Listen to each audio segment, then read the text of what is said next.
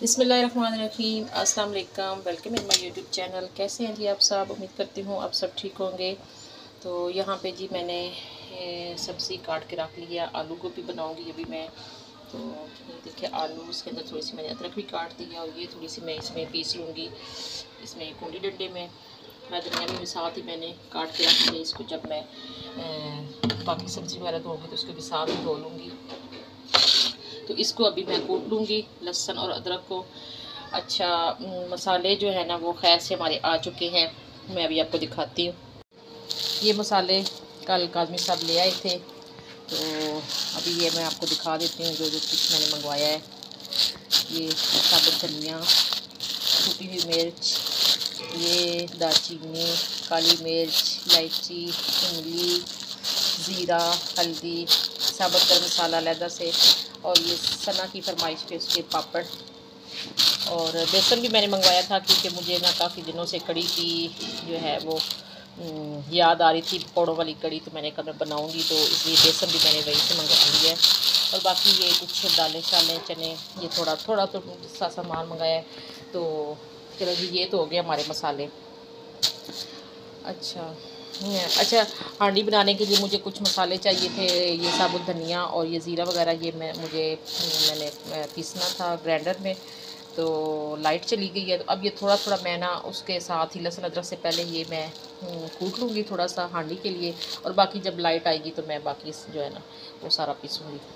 तो चलें जी, थोड़ा सा ये साबुत धनिया पीस लेते हैं और थोड़ा सा ज़ीरा और थोड़ा सा गर्म मसाला पीस लेते हैं। तो खाना बनाते हैं जी। तो इसके अंदर मैं पहले थोड़ा सा साबुत धनिया डालूँगी और इसको पीस लूँगी, और बाकी सारी चीज़ें भी। बिस्मिल्लाहिर्रहमानिर्रहीम, अस्सलाम वालेकुम। Welcome in my YouTube channel. कैसे हैं ये आप सब? उम्मीद करती हूँ आप सब ठीक होंगे। अल्लाह का शुक्र है मैं बिल्कुल ठीक हूँ। अच्छा जी, अभी निस्सा और सना आ गए हैं स्कूल से, कॉलेज से, तो उनके लिए अभी मैं बना रही हूँ नाश्ता। और हमारे अभी आ रहे हैं मेहमान। अच्छा जी, मेहमान हमारे आ चुके हैं। तो अब मेहमान बिल्कुल तैयार हैं शाही किले और शॉपिंग पे जाने के लिए। तो सबसे पहले हमने इनको आते ही चाय वगैरह और हल्का फुल्का खाना पीना ये हमने करवा दिया था। तो अब हम घर से निकल आए हैं और जा रहे हैं जी शाही किला की तरफ।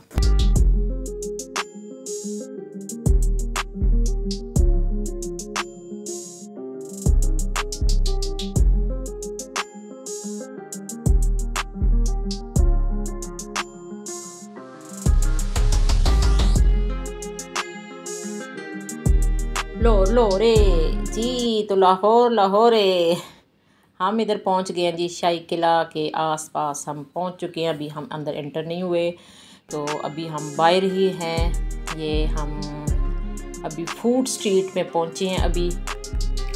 तो गर्मी आज बहुत है जी, और निकले भी हम तकरीबन 2-2:30 बजे घर से हैं। तकरीबन मेरे ख्याल में हम 2-2:30 बजे निकले हैं, तो कंफर्म अभी मुझे नहीं है। तो अभी हम ये फूड स्ट्रीट से अभी हम गुज़र रहे हैं। तो माशाल्लाह जी बहुत प्यारा ये इधर इन्होंने सारा सेटअप बनाया हुआ है। तो खाना चाहे तो इधर आराम से बैठ के एंजॉय कर सकता अपना खाना भी, और शाही किला भी, उसकी सैर को भी। तो ये सारी जी फूड स्ट्रीट है, शाही फूड स्ट्रीट।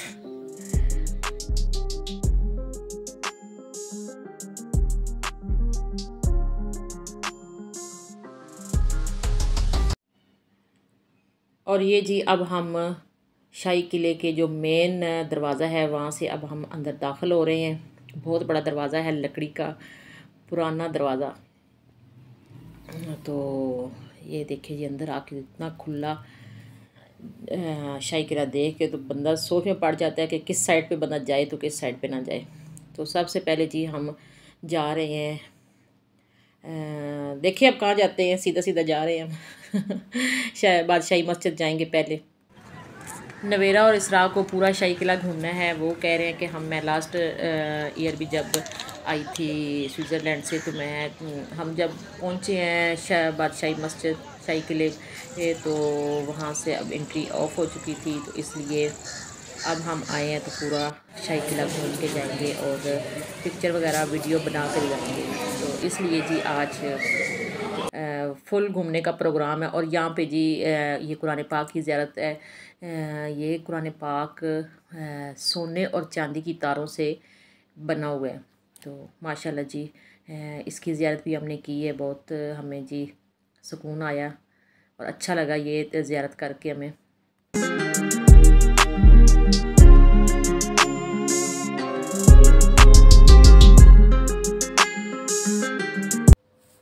शाही किले की सैर करते हुए जब बंदा सोचता है कि एक एक चीज़ इतनी पुरानी है, तो वाकई बंदा सोचने पे मजबूर हो जाता है कि आज भी वो चीज़ें देखने के काबिल हैं, लोग आके देख रहे हैं इनको। तो बहुत बड़ी बात है ये कि इतने सालों पुरानी ये इमारत और इसके अंदर लगी हुई एक एक चीज़ वो अभी तक मौजूद है, कायम व दायम है।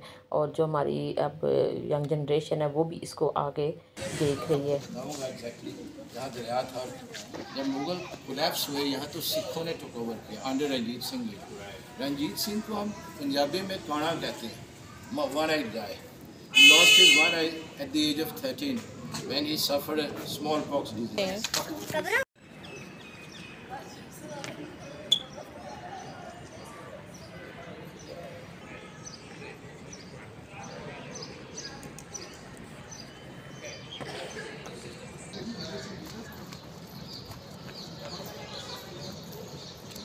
कुछ इमारत का हिस्सा बहुत पुराना हो चुका है, डैमेज हो गया है, साथ साथ रिपेयरिंग भी हो रही है।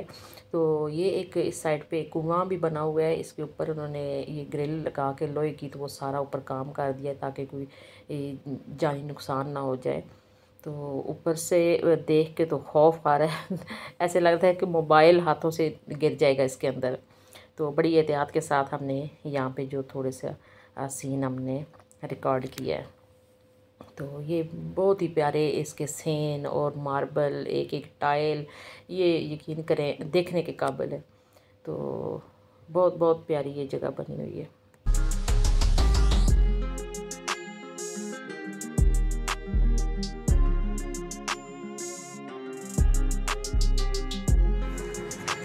ये कबूतर नज़र आ रहा है।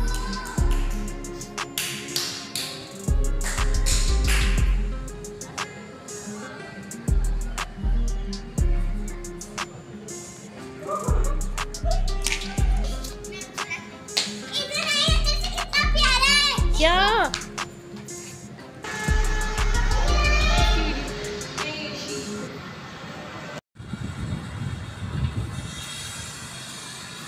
ना पीछे जो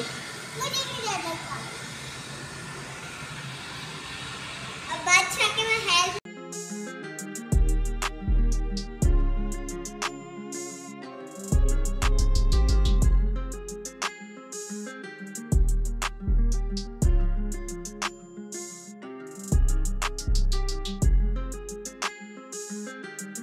शाहजहां को हंटिंग करते हुए दिखाया। The Mughals were very, fond of animal huntings. So in that particular paintings, Shah Jahan is clearly riding on a horse, the falcon in his hand. So his hunting party, which were over 10,000 people, they are busy in shooting those tigers and antelope with their point dog, which shikari karte hain, wo chase kar. So at the surrounding of Lahore, we had three most famous hunting resort for the Mughal. One is Sheikhupura Hiran Minar to the west of Lahore. The other was near Gakhad Mandi and Gujranwala area. The third was on the Dipalpur area. बहुत खूबसूरत है ये शीश महल। ये पूरा हम इधर से ये पूरा अंदर से फिर के आए हैं। बहुत खूबसूरत है, बहुत बारीक काम हुआ है शीशों का। ये बादशाह ने जो अपनी बेगम के लिए स्पेशली बनवाया था, मुमताज़ महल, जिसको शीश महल भी कहते हैं। लगा आगे चली गई हैं, मैं भी ज़रा तेज़ तेज़ जा रही हूँ आगे।